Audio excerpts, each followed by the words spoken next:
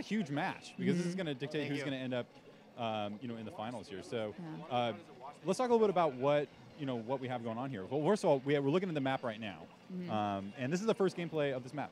Yeah, this map is a lot different because you see how many small platforms are over water. Everyone knows the Inklings cannot swim in water. Don't ask me why. But what is the canon on that? You know, Do we have canon? I'd rather not talk about Just it. head canon? But if you fall into the water, you're done for. Then you're respawning, you know? So basically, you have to be really important. I'd say this is the most platformy map of all of those released so far. Well, how is it going to play in the gameplay right here? So, this is... Well, it's it's hard to tell who's, well, I think that... Yeah, I don't know. I'm going to say technical difficulties is in the lead right now. I think that... Unfortunately. Yeah, they are. They're definitely in the lead. But someone snuck back into their base and it's doing work. So I think that ultimately what's going to prevail in a map like this is kind of like that... Those folks that are really good at jumping and gunning. Oh, yeah. Right? Like Yoshka is really good at that. Hopping out of the ink, shooting, going back in the ink, being able to jump over gaps, know your distance, know how far you can go. Yeah. So I think those types are going to do really well. Well, and to me, this does not look like a roller map. I mean, yeah, there's just a lot of jumping around, a lot of a lot of close quarters kind of battle. Yeah, you have to be able to paint the sides and stuff. You can't just kind of like. I like to just roll for days. It looks like we have someone has a roller there on blue team. Yeah. So we're looking at Judd Dredd right now. We got Morgan on the top left. Looks like Noriko has the roller. Yeah. She's number 3 there.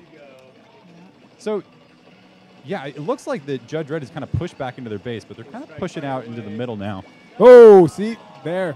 Looks like Noriko jumped straight into the water. It's hard. It happens. Yeah. And these guys are playing on a map that they're not super comfortable with yet. It almost reminds me a little bit of Salt Spray Rig in that you've got you've got kind of the center areas, like you've got the big chunks of areas, but you also have all these little spots that if you overlook those, you're missing a lot of area that you could be taking. Ooh. Oh, this is just looking really rough right now. Technical difficulties really dominating, it seems. But they're making a push in the last. They're making a push. There's 10 seconds left. I don't know. It looks like I don't know. We lost the last 10 seconds. Really. Yeah, that is true. That's it. Technical difficulties. I'm calling it right now. Everyone's slow clapping for Bill. Kind of going through the motions, but it looks like technical difficulties moves on, and Judd Dredd is out. Go Ducks. It's a sad day, but it was What? Trinity was only 1-1.